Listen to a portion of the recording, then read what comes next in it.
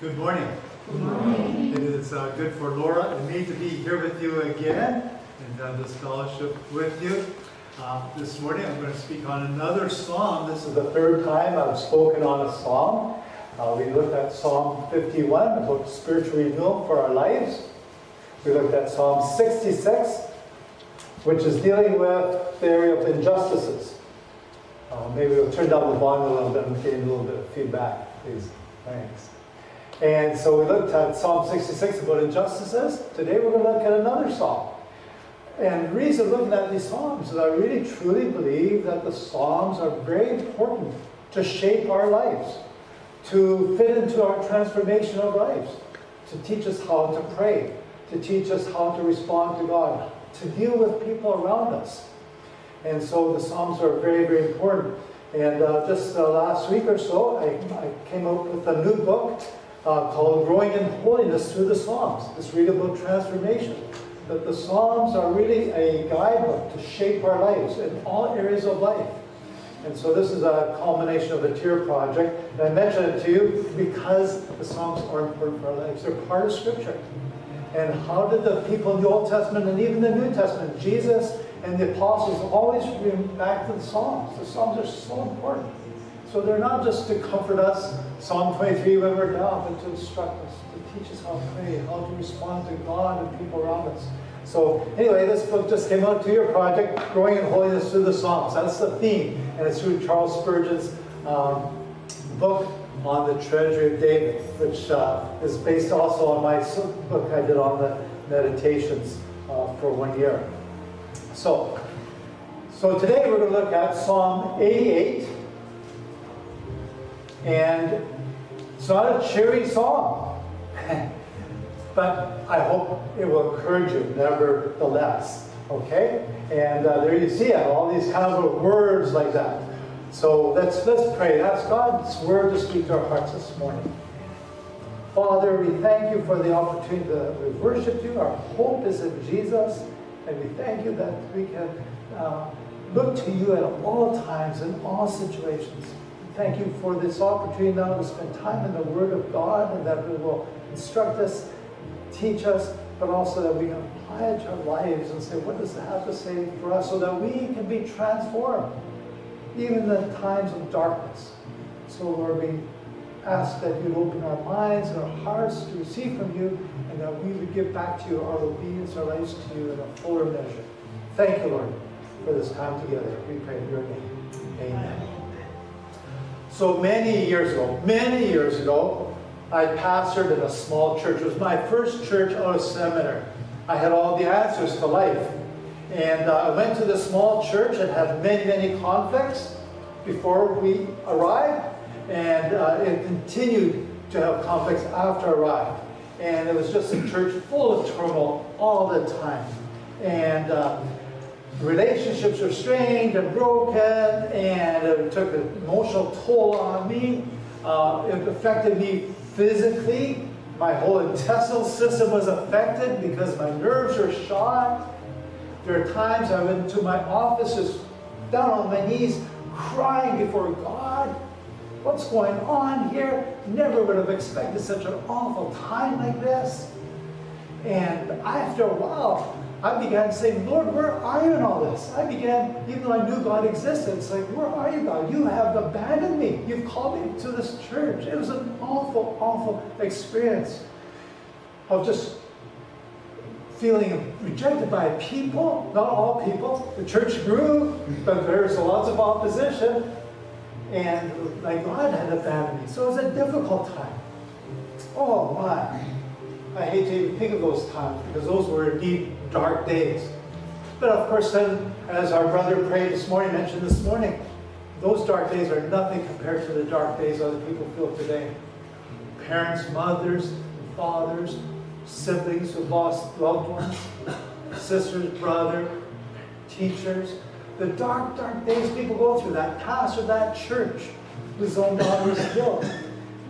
What a dark time for that pastor, that congregation. So my pain is nothing like what these people are going through. And it's quite possible, though, that you have experienced some dark days of grief, suffering, and pain in your life. There's the physical suffering. Perhaps in the past you have gone through prolonged sickness or illness for a period of time. Things that come up unexpectedly. There's two people we know, one in the 70s, another person in her 50s. They almost died. If they had gone to the hospital, they would have died within a day or so.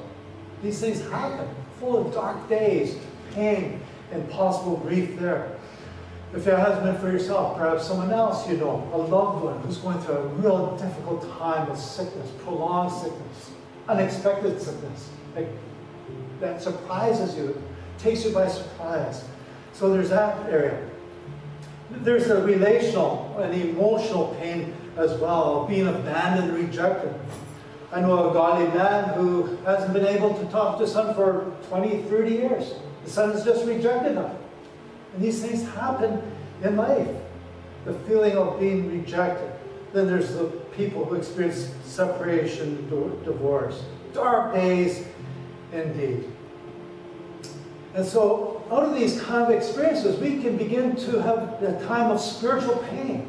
A spiritual time of suffering. Like, where are you, God, in all this? You're supposed to be my companion, my friend. Where are you? Do you really love me? Do you really care for me? Why don't you answer my prayers? I think of one man, he was an elder in my church. An elder in my church. But he began to become more and more cynical toward God. And he just left the faith. He just got so cynical about this God that we worship and know. He walked away from the faith. So these are difficult experiences, physical, relational, emotional, spiritual pain that we can go through. Fortunately, though, that God has given us the Psalms, which allow us to enter deeply into the experience of others. And we find that we can relate to these writers of the Psalms who give us insight and words to express when we struggle to make sense of what's going on in our own lives, in our souls. And so they shape our conversations with God. And one psalm which helps us in these dark days is Psalm 88. This psalm is an individual lament, prayed by a person who has been ill a long time, has no friends, and is near to death. Dark days. And this psalm does not end with the psalmist worshiping God like so many other psalms. It's the bleakest. It is the saddest psalm in all the psalms. And so you might think I've come here to make you feel more depressed. That's not my intent. But that's reality sometimes. We face those dark days. And the psalm, I believe, does encourage us. We will find ways that the psalm does encourage us in the midst of all this grief and sadness in the psalm here. So, first, I want us to look at, this is when we're right back here. Let's go to the first one. We hear the psalmist's painful cry in his dark days. Here, go back earlier. Go way back. Earlier. Okay, there we go. So, we hear the psalmist's painful cry in his dark days, verses 1 and 2. Twice he admits that he's crying in these two verses, and he repeats this in verse 13. And the cry is more than just a gentle crying. This is emotional sobbing. He is just pouring out his heart. He's just sobbing so intently here. It's a very intense thing. And he does this day and night in verse 1, and he does this every day. So morning, evening, every day, he's just pouring out his heart to God. He's in the most difficult time. What does this mean for us? In some circles, even church circles, spiritual maturity is measured by being stoic, stone-faced, stiff upper lip. I don't experience pain. I'm tough. I'm spiritual. Right? And so that no emotions are expressed to others or to God. But the psalmist affirmed that it's all right to cry out to God. It's all right to cry out to God. And we are voicing our pain and our grief to Him. And notice that the psalmist is not just crying, but he's crying out to God. Okay? He's crying out to God. He turns to God who saves me in verse 1. God is willing to save or help him because of the relationship which exists between God and the psalmist. Most phrase, "O Lord." It's uppercase in your Bible, uppercase usually. Meaning this is the Jehovah God. This is the God of the covenant between God and his people. God has covenanted, he is committed to say, "I love you no matter what. I am committed to you, unconditional love to you." This is the Jehovah God who made that covenant with his people. And so the point is, God will always be faithful to us. He is always faithful to us. Even in the darkest days, we can say, this is your character, this is your nature. You are Jehovah God, the God of the covenant. And so we see what happens here is this man who's going through dark days, he is turning to his Jehovah God, this God who I believe in, to be committed to me, unconditional commitment to him. This is important. The psalmist is reminding us to turn to the Lord in our pain and our grief. Yeah, we know so often when people go through dark times, that even Christians, they'll go through self-improvement programs. They'll find ways. I just need to think positive thoughts, and that's okay, it said. I just need to look at some nice poetry or read poetry, and all that is good. Or they begin to turn inward and they find ways to medicate their pains. Whether it's drugs or alcohol or finding some way to ease their pain like that. The psalmist is encouraging us to turn to God. He is the one who we turn to. That's what he does here. So this is a dark psalm, but he turns to God, nothing else here. Okay? Second point I want to make is I want us to see the reasons for his dark days. There's three reasons here. Okay, let's move on here. Next slide. There. Okay. I want see some of the causes or the reasons for this. First, why does he cry out? He experiences physical pain and the reality of death. Verse 3, my life draws near the grave. Sheol is a place for the dead. Verse 4, I am counted among those who go down into the pit. Verse 5, I am set apart with the dead. It's like he's already buried in a mass grave, and he feels like God has forgotten all about him. Verse 15, I am close to death from his youth. Is that something? There are people that go through sickness from a long time. Years and years of sickness. I remember a lady in my second church, she was in her 30s, early 40s. I came to the door one time to see this good friend, and there she's on her hands and knees to meet me at the door. Years of suffering she went through. So he says, I've been close to death from his youth. So he experiences physical pain and that reality of death. 2, he experiences relational and emotional pain by losing close friends. We see this in verses 8 and 18. Charles Spurgeon, we'll talk about him in a few minutes, said, it is very hard when those who should be the first to come to the rescue are the first to desert us. Isn't that true? It is very hard when those who should be the first to come to the rescue are the very first to desert us. And so due to his sickness, the psalmist says, my closest friends are repulsed by him. Verse 8. And verse 18 tells us that his companions and his loved ones have abandoned him. And now he lives in isolation with no one to turn to in his darkest hours. One person at Trinity Seminary, Free Church Seminary in Deerfield, Illinois, Dr. Lloyd Perry would say, beware of the first people to meet you at the train station. The very first people to meet you at the train station sometimes can end up being your enemies. I've experienced that. The ones who could be the most welcoming can turn around and say, bye-bye later on. I've experienced that myself. And so this experience of being abandoned and rejected by the closest friends is similar to Paul, who tells us, everyone deserted me when he was in prison, 2 Timothy 4. Third, the psalmist experiences spiritual pain with God.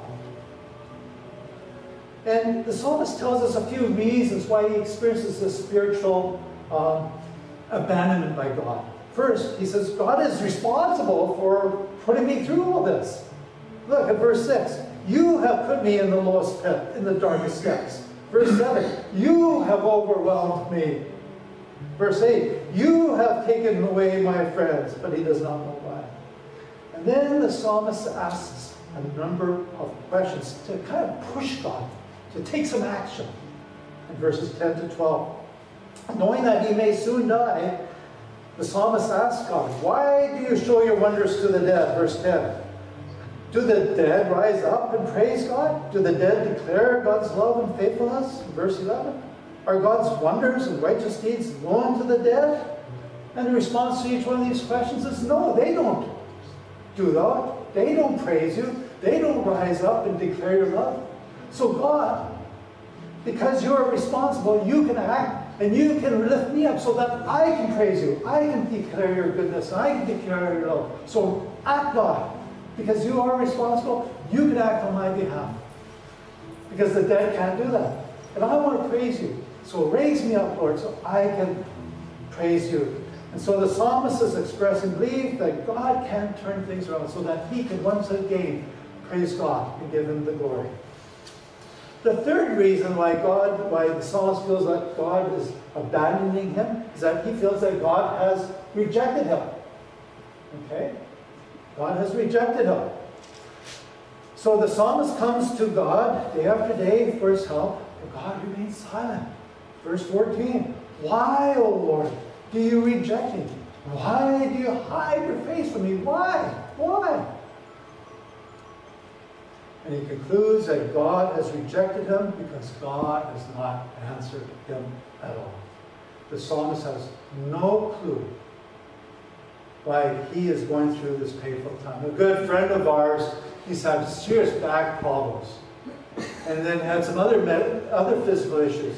And he said the pain was just excruciating. He was just beyond pain. It was just so awful. I saw him last week and much better now. He said, I don't know why God allowed this in his life. God hasn't revealed why. Just no reasons why. It's just, there it is. There it is. And it's hard at that time. So this feeling of being rejected by God is not unique to the psalm. There's 6 other psalms that express the same thing about feeling rejected, abandoned by God. And so it's no wonder that the psalmist is full of grief, as we see in verse 9. The third reason that he is experiencing this spiritual abandonment by God is that he really feels that his troubles are an expression of God's wrath on his life. We see this in verses 16 and 17. So he just concludes that God is angry at him. God is angry at him. And God's wrath is like a flood or a tsunami that just comes in and just destroys everything. So he says God's wrath is like that, like a tsunami that sweeps over him. It's the old expression, when it rains it pours. And you just feel like, oh, why is God continuing to bring all this upon me? He must be angry at me. And sometimes believers believe that. Believers think it's because God's angry. But dear friends, God's wrath has been paid for on the cross. The propitiation of Jesus Christ, the wrath toward us has been paid for. It's gone on the cross. And now we are his friends. Yes, he disciplines us, he loves us, but the wrath of God is gone against us. We are his friends, we're his children, he loves us. Doesn't mean we'll not go through tough times, but the wrath of God is gone. Like that. His wrath has been satisfied. So here we have 3 types of pain, which are described in very, very graphic detail. Physical, relational, emotional, and spiritual.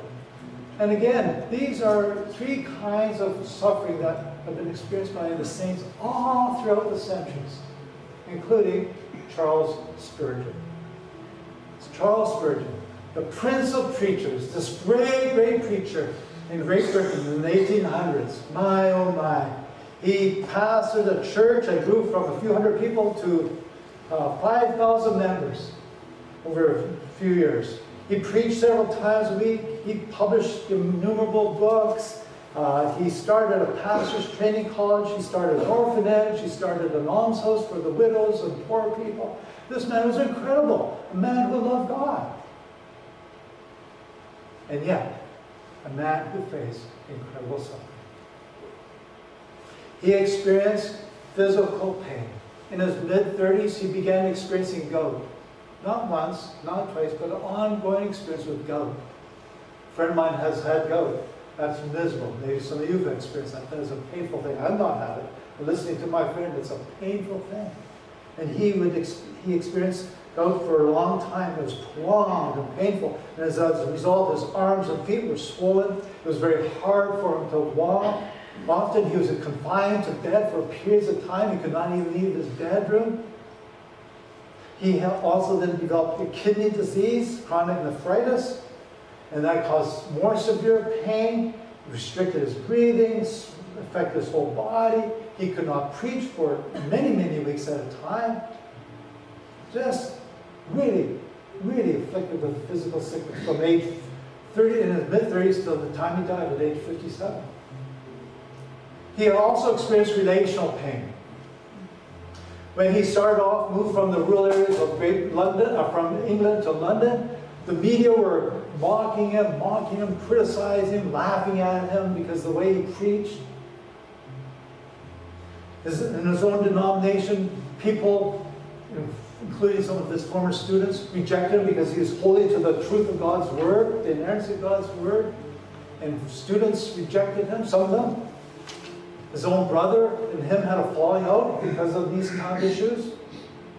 And then he experienced that emotional and spiritual pain. Early in his pastorate, they moved into this large building. 6 or 7 people died because someone called fire and people rushed out in a panic. People were killed. This was so dramatic that some people say it affected him the rest of his life. This trauma of the service where people were killed. He went through a plague of London, had to bury people in his own church. He was in his early 20s. He went through so much. And on the Psalm 88, Spurgeon himself said, "Am I always to suffer? Will the Lord never relieve me? Has he ceased from the sacred surging? Has God forgotten to be gracious?" These are Spurgeon's words in Psalm 88. He could relate very much to this psalm. So, how does this psalm, what does this psalm have to say to us? Let me draw a third thing here. Third point here. How can this psalm help us? First of all, this psalm encourages us that we are not alone in pain. Pain and suffering are part of the human experience. Doesn't matter how spiritual we are, we will experience suffering and pain in our lives. It is part of the human experience. We live in a sinful world. We live in a sinful world, and we will experience that. Our bodies are affected by sin. So that it's part of our human existence, like that.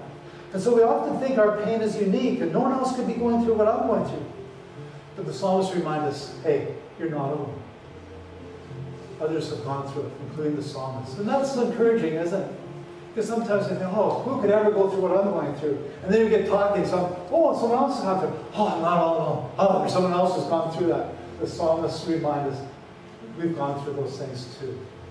And that itself is encouraging like that our situation is not unique, that others, including fellow believers, have gone through these same kind of situations.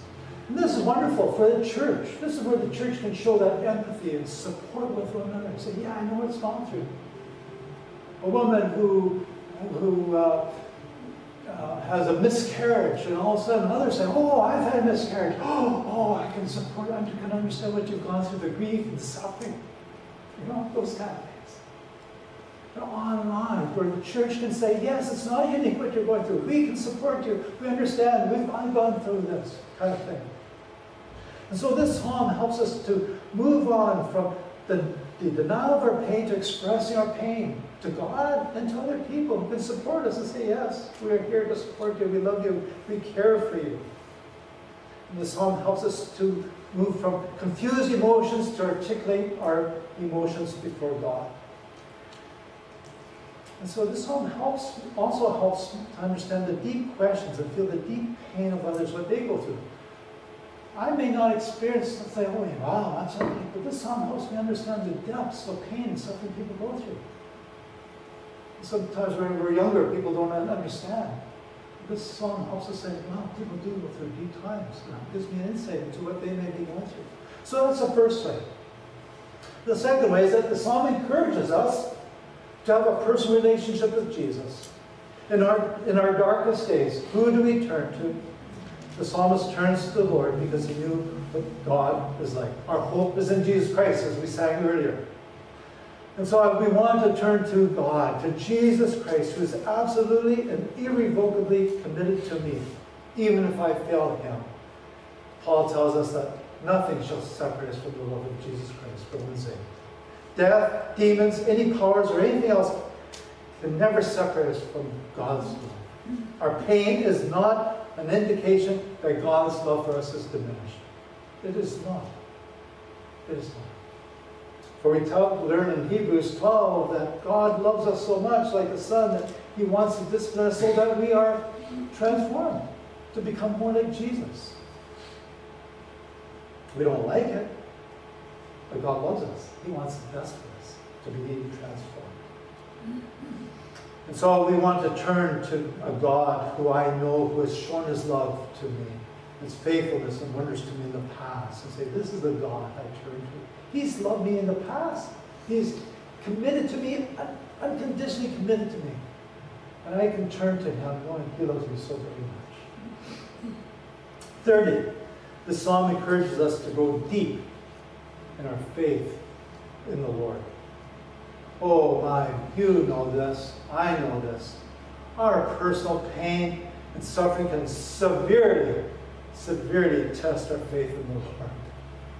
We keep wrestling, praying, and trusting God, but this is hard when we don't feel God is hearing our cries of suffering. And this is what happens in Psalm 88. We do not see an answer to the psalmist's cry. He does not end up rejoicing God, Lord, thank you for answering my prayer. We do not see it in this psalm. Not everything in this lifetime will be answered. The wayward child may not come back to the Lord until you pass away. God will not give to us everything in this world. Not every prayer is answered in our lifetime. Hebrews chapter, not everything from the Psalms. Hebrews 11:39 speaks about the heroes of faith. These were the heroes of faith in Hebrews 11. And guess what it says in verse 39? None of them received what had been promised. None of them had received what had been promised. Not everything we get we'll receive in this lifetime. That's hard. But God will answer in his due time. And so, even though God may not answer our prayer for healing, may not answer the prayer for reconciliation, our pain and suffering do have a purpose. Peter tells us that we may suffer grief, all kinds of trials. Now, we will experience all kinds of trials, and that'll be our grief and our sorrow. But he does so, God does so in our lives, allows these things to take place in our life so that our character will be purified and our faith in the Lord will be deepened like never before. We can go so deep in our trust in God. And this is not because God's angry with us, but because he loves us. And so he wants to purify our character. He wants to transform us. And he wants our faith to go deep, deep, deep into God. And so these times of pain and suffering are the dark night of the soul. There are the times when everything is stripped away from us. And like Jonah, we're in the fish's belly for 3 nights, 3 days. Dark times. But you know what? In those dark times is when God speaks to us. When everything else is stripped away. All the voices, all the props, all the things we depend on. All we have is God. In the deep, dark night of the soul, God can speak to us. He's got our attention. And God can do his good work in our lives. And so the psalmist says, what does he say here? He makes this remarkable comment in the last verse. The darkness is my closest friend. Have you experienced that? When the darkness is your closest friend? Everything else is stripped away. And I say, Lord, I just have you. Help me to know you more intimately. I can assure you, if you have not known Him, these are times where you will grow in intimacy with Jesus Christ. You will know His presence and His fellowship. And God will strip away everything else and say, Lord, humble me, bring me, help me to be closer to you than ever before. God does that in our lives. Yes, darkness can be our closest friend. And so God does amazing things to us in the times of suffering and pain. And our prayer life becomes intense as we become acutely aware of our dependence on God like never before. Fourthly, this psalm encourages us to minister to others who are suffering. Fourth point. We can share what we have gone through if we have had the same experiences.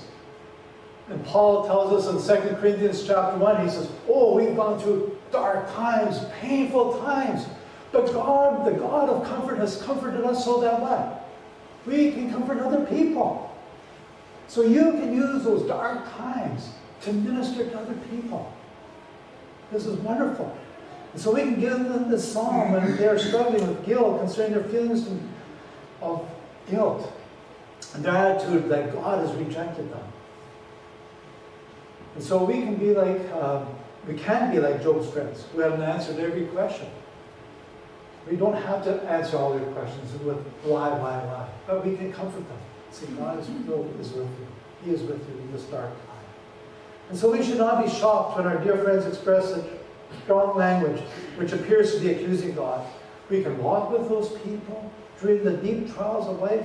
We can share from our trials to minister and comfort them as they go through their difficult time as well. And then fifthly, the psalm encourages us by pointing us to Jesus here. Pointing to Jesus. Now we've gone from the darkness to the light. It's just a few weeks ago we celebrated Easter, the resurrection. This is our hope here. This psalm reminds us of what Jesus endured while on the earth, including the events leading up to His death. He faced physical pain. He experienced the relational pain of people abandoning Him, His closest friends, His disciples. He experienced the spiritual pain of saying, why have you forsaken me, Father, on the cross? He has experienced that. It's quite possible that Jesus prayed not only Psalm 22, but this psalm as well. He fully knew this one, of course, being God. And He would relate to the psalm like no one else ever could, because He would understand this psalm. So this means Jesus is not aloof or uncaring about our pain. He fully understands our grief, our pain, because He has entered most fully into His pain in His dark days, physically, relationally, and spiritually. He understands what it's like.